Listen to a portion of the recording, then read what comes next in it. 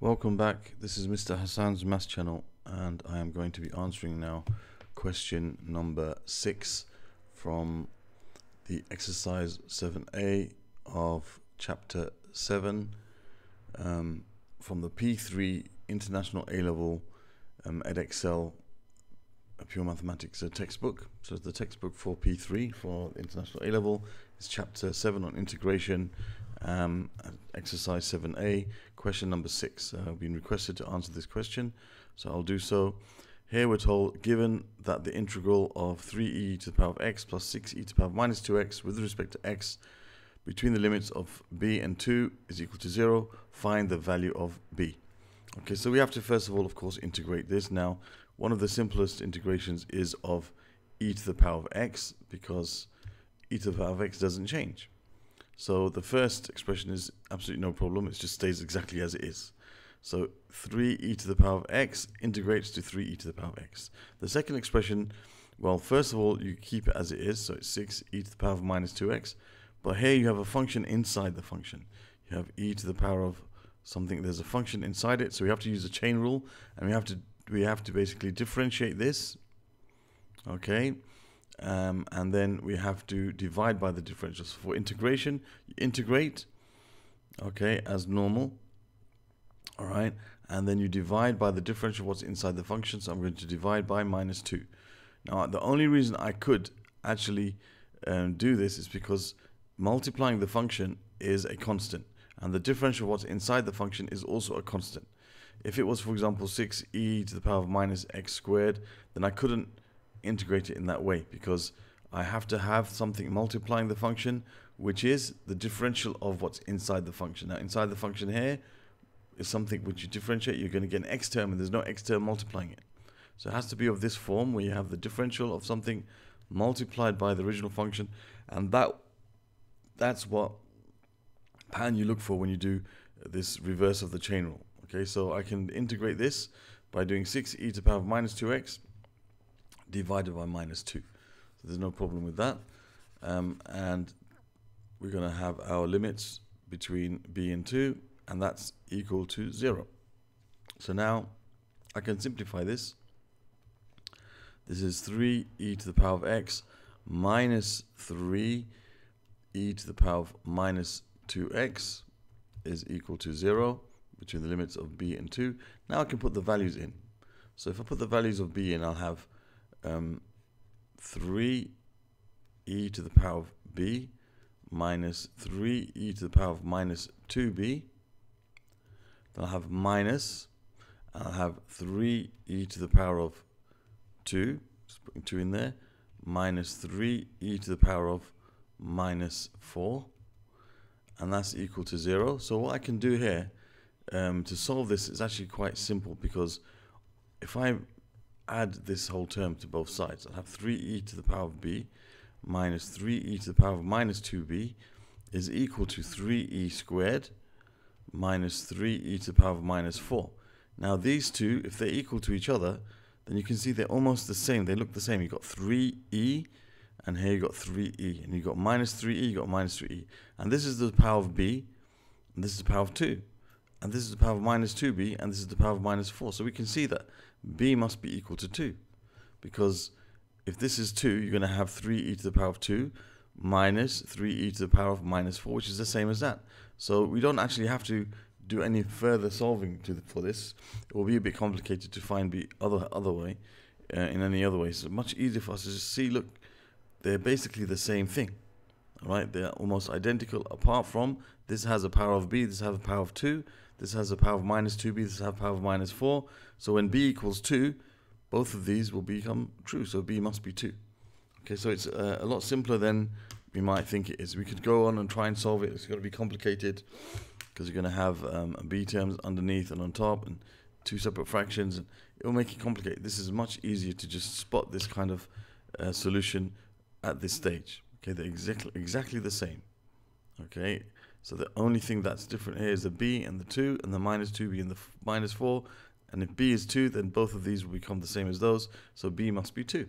Simple as that. That's question number 6. I'll also go on to question number 7. Okay, now for question number 7 from the same exercise I've been also asked to solve this question. So you have 7a, b, and c. I'll start with 7a. Okay, it says solve the equation fx equals 0. You have f of x equals 1 over 8 x to the power of 3 over 2 minus 4 over x, and x is greater than 0. Okay, so we've got to solve the equation where this is equal to 0. So you have 1 over 8 x to the power of 3 over 2 minus 4 over x is equal to 0. Now, the way I'd like to solve questions like this is I like to get rid of the fractions. So what I'll do is I'll multiply both sides by 8x, the LCM of the denominators. And if I do that, if I multiply the first term by 8x, the 8 will cancel out, and I'll have x to the power of 3 over 2 times x. Now, x to the power of 3 over 2 times x is like x to the power of 3 over 2 times x to the power of 1. You have to add the powers, and that gives you 3 over 2 plus 1, which is 2 over 2, which is 5 over 2. So x to the power of 5 over 2 minus, and if I multiply this term by 8x, the x's cancel. I'm left with 4 times 8, which is 32. So minus 32 equals 0. So now I can say x to the power of 5 over 2 is equal to 32.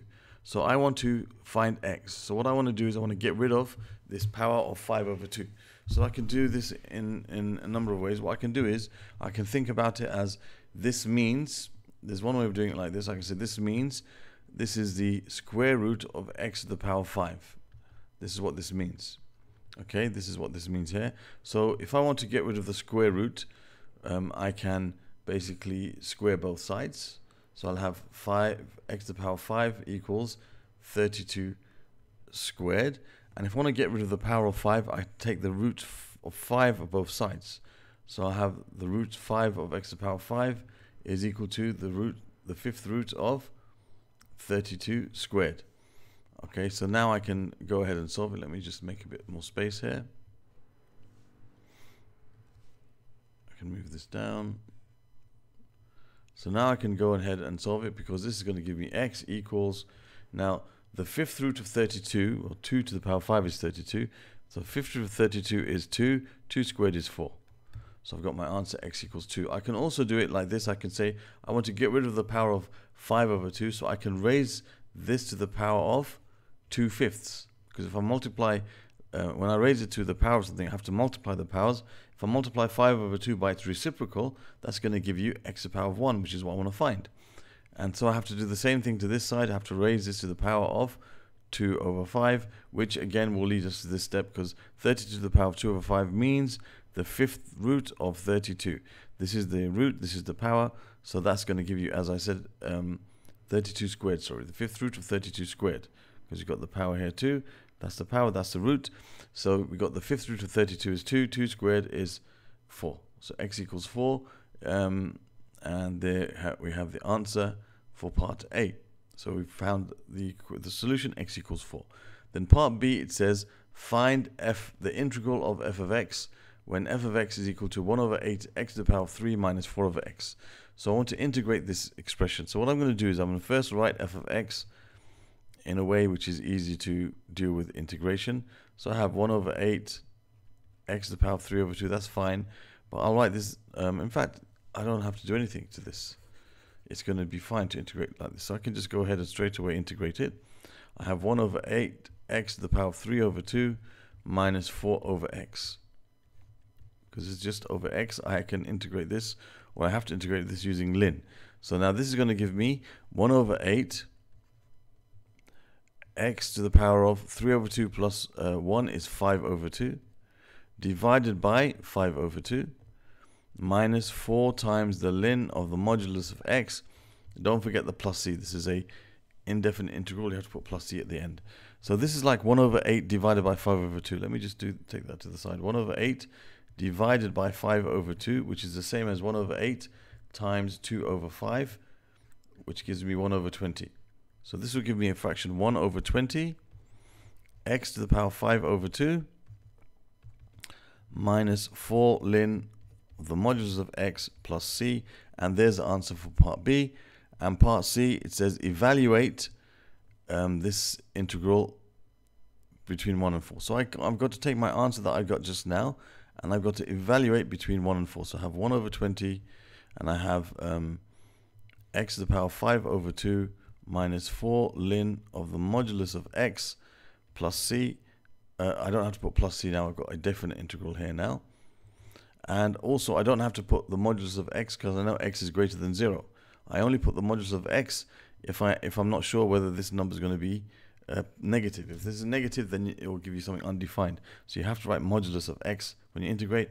But as we know that x is greater than 0, okay, we can write this even in this stage. I can write this. I know as x is greater than 0, then this is going to be 1 over 20 x to the power 5 over 2 minus 4 ln x plus c. You don't have to put the modulus there. Okay, so now I've got to now put the limits 4 and 1 because this has already been integrated. This is f of x integrated. All I have to do now is put these limits in. So I have 1 over 20 times 4 to the power 5 over 2 minus 4 ln 4 minus, and I've got 1 over 20 times 1 to the power 5 over 2 minus 4 ln 1. Okay, so this is going to give me, actually this is what we had initially, so this is going to be, the square root of 4 is 2, 2 to the power 5 is 32, so this is 32 over 20 minus 4 ln 4 minus, now the 1 to the power of anything will be 1, so this is minus 1 over 20, and this is going to give me 0, because ln 1 is 0. So I'll just end up with this, and we're almost done now. So we can say that this is going to be 32 over 20 minus 1 over 20, which is 31 over 20 minus 4 ln 4, and there is the answer to the last part of this question, which is part C. So that's question number 7 done as well. Okay, I hope that was clear. Other questions to do with integration will be found in this P3 integration. We found in the playlist over here. Questions from this chapter of P3, the textbook, I'll collect together in this playlist. And you can subscribe to my channel by clicking on this link. And on the top of the page, I'll give a playlist card which takes you to a playlist for P3 past paper that you might want to watch. Thank you for watching, and see you soon.